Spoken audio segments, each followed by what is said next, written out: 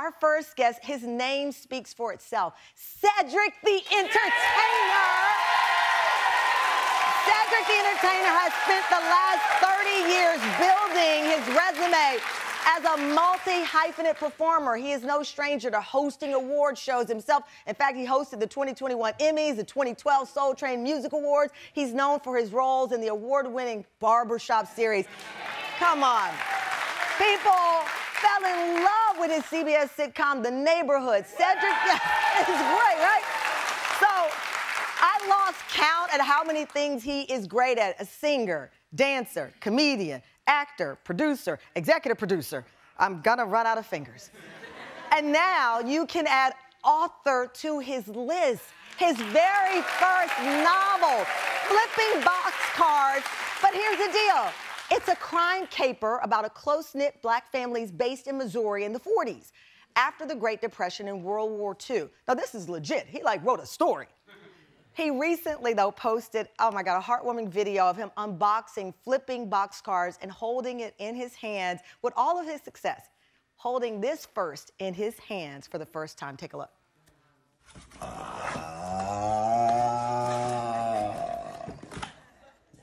Wow. That's it, guys. The new novel, Flipping Boxcars. Beautifully done. And look at you, boy. Please welcome six-time NAACP Image Award winner, one of the original kings of comedy, the one, the only, Cedric the Entertainer!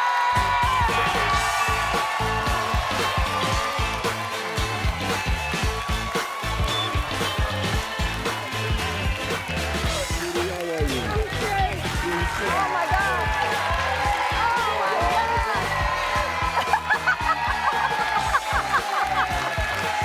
Oh my God.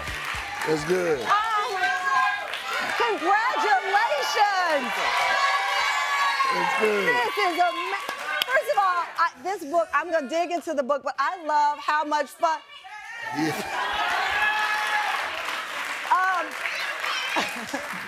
Ma'am, this is a live show and it's not the Apollo. You don't just get to yell stuff out. She heard about those lap dances. She like, Cedric is giving out lap dances after the interview. Yeah. Oh, no. Hey. That's what they're asking for. Hey, these plane tickets cost a lot these days, bro. Listen, you are having so much fun with this book and the tour. I love the SED Talks.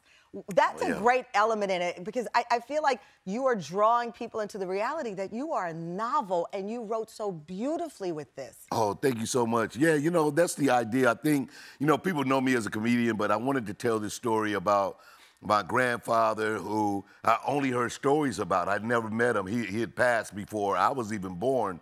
So, you know, like how we have in black families, somebody would be like, boy, you laugh just like your granddad.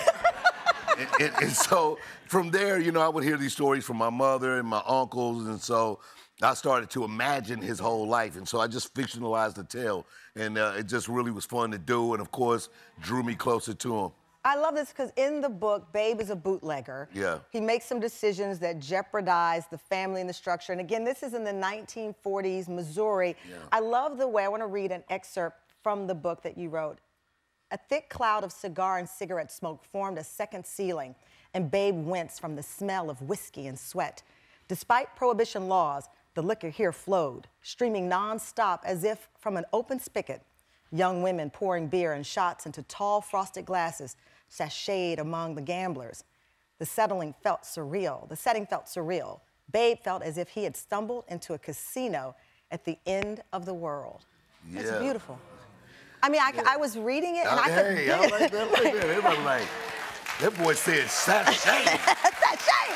Listen, the words are so big, even I stumbled on them. I'm like, but I could visually feel it and see it. What was that like for you? Were you journaling? How did you get the words from the mind to the page? Yeah, that was, so the process was, I actually started it thinking about a TV show. Oh. So I was, you know, when I would think of my grandfather, I kind of visualized Devil in a Blue Dress. Yes. So those kind of, that kind of storytelling. The great Walter Mosley.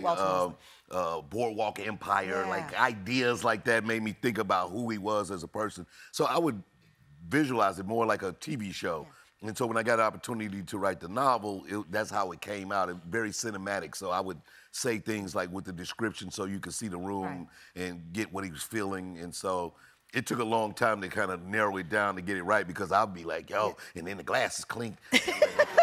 But I picked up on something. You said when I got the opportunity to write the novel, because I feel like your storyline has always been about you taking the opportunity. Yeah. So when you say when I got the opportunity, what do you mean by that? Well, you know, I was offered to write a book, and usually comedians, they want you to write a book about, you know, the jokes that you've told along the way, you know, and I was like, I don't really want to do that kind of book. So I explained to them the idea that I had, and so the publisher was like, oh, okay, yeah, we like that too. Yeah.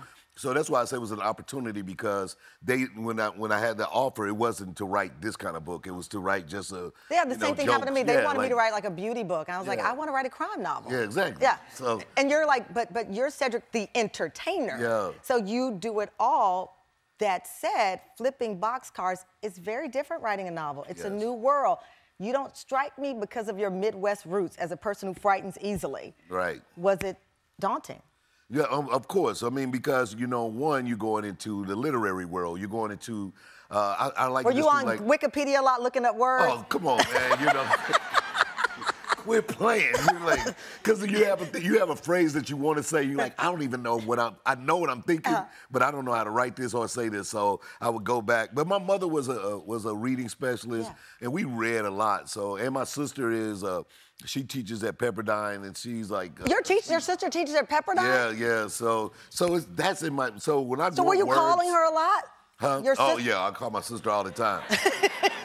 Yeah, she definitely want her cut out the book. I was gonna say, you want her cut out the book. You talk about Babe a lot and your grandfather's influence, but you also say, I read an interview where you talked about your grandmom and that strong matriarch in her that was a guiding light for who you are today. Yeah, exactly. I think, you know, I use Babe as the, you know, the kind of the hero of this book, as the person that we're following, but really the book is an homage to my grandmother who, you know, just made sure our family stayed together. She was the one that, you know, helped him build these businesses. She had the land and, you know, these ideas of like giving down legacy to your family and helping building a whole idea. That was from her spirit. You know, he wanted these things, but she was actually the one that, you know, to do it, get it on paper, do the things. And so I wanted to honor that, but, you know, he was a character. He's a character, right. He's a character. You're like, yo, Babe voice was the whole thing, man.